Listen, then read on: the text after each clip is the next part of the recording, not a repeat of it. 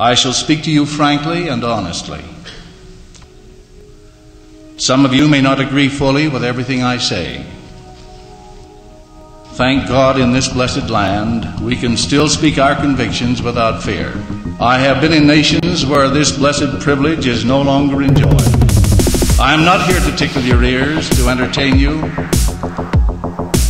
I will talk to you as one who loves this great nation. The message I bring is not a happy one, but it is the truth. And time is always on the side of truth.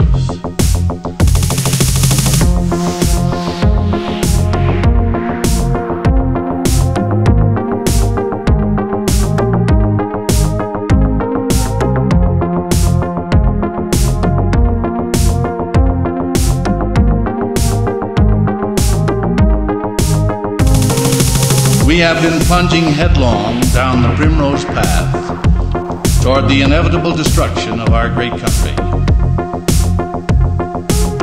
It is quite true that while the socialist-communist conspiracy of itself does not have as yet the power necessary to do the job, it is nevertheless receiving vital aid and comfort from the Fabian socialists, fellow travelers, dupes, and liberals that the communists are jubilant at the course of events. Truly, the Fabian socialists in this country are rolling out the red carpet, which will without doubt eventually result in the complete communist takeover of America.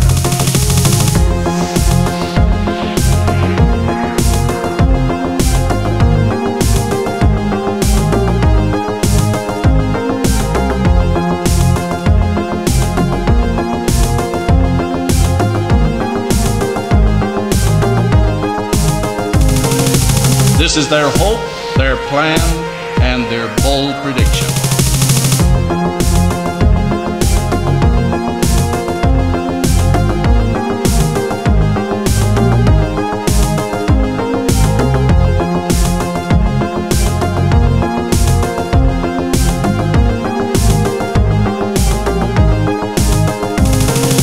This is not to say that all those lending their support are consciously helping the communists.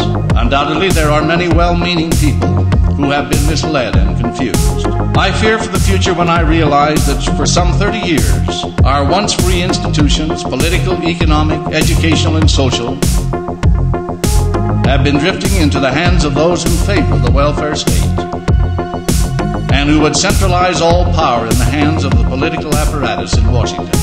This enhancement of political power at the expense of individual rights, so often disguised as democracy, is socialism.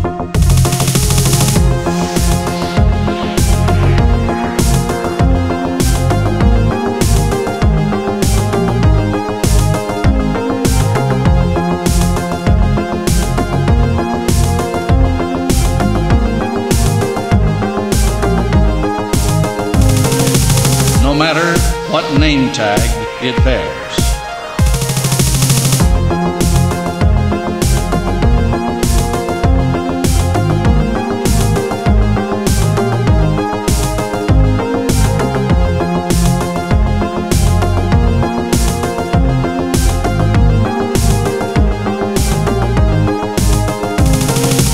More is needed than merely to say that we are opposed to communism. We must aggressively take action to defeat it. It is the duty of all Americans to fully understand the true import of this threat to our heritage, to expose it and to combat it with every weapon at our command. It is the duty of freedom-loving people to oppose and resist this evil with all the strength God has given us. If we do not, we stand to lose all we and our forebears have gained through the centuries. The real threat is here at home.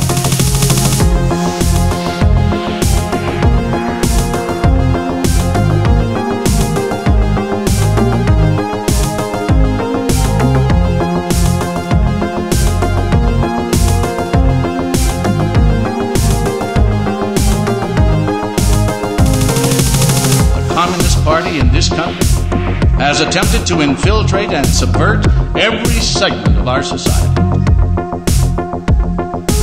Unjust criticism of the anti-communists, anti-socialists helps the conspiracy and is dangerous to our future.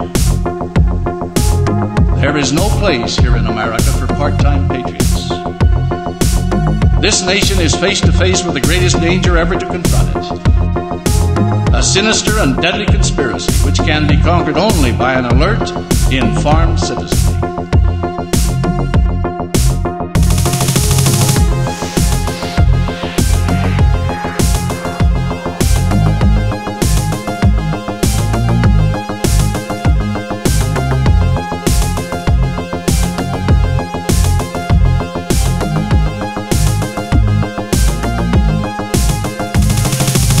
It is indeed appalling that some members of our society continue to deplore and criticize those who stress the communist danger. Public indifference to this threat is tantamount to national suicide. Lethargy leads only to disaster. If you use the scriptures as a guide, you know what the Book of Mormon has to say regarding murderous conspiracies in the last days. I find certain elements in the church do not like to see the Book of Mormon and Doctrine and Covenants so much. It has too much to say about freedom.